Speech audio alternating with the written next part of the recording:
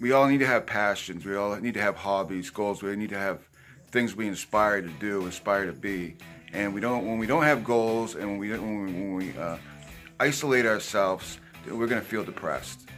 And if you're ever sitting there too wondering, why am I feeling depressed? It's because you're thinking about feeling depressed, and you're thinking about all the sad things in life. And I used to do the same thing all the time. I used to be stuck up in my head all the time, feeling bad for myself and being angry. But when you're able to start letting go of past resentments and anger and bitterness, and starting to, you'll feel the joy of life come back into you when you're able to let go of those old feelings of self-doubt, anger, resentment, and when you're able to subconsciously practice being in the moment and actually do it, and not by, and by getting out of your own head and picturing yourself being happy, that's the power right there. I mean, fake it till you make it's huge. Fake it till you make it. That's what everyone does that's successful in life.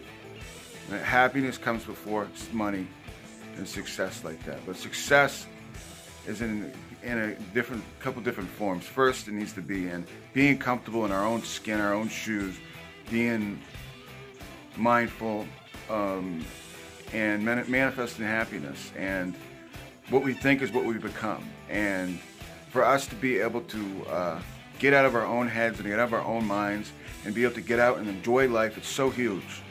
That's why I do these videos. It's so big to be able to, it's uncomfortable to do the unknown and to change your routine up, but once you do it, it's very powerful.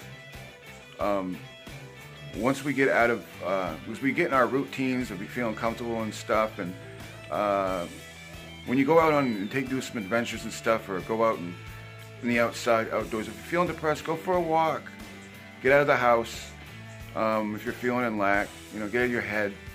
Go for a walk, get out of the house, do something that's outside in nature, and you'll feel a lot better, and it'll help you through the depression.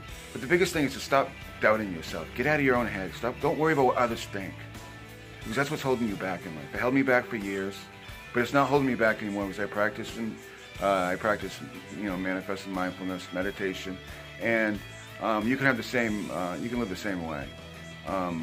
Happiness will come, you just have to be patient, and you have to manifest in your mind.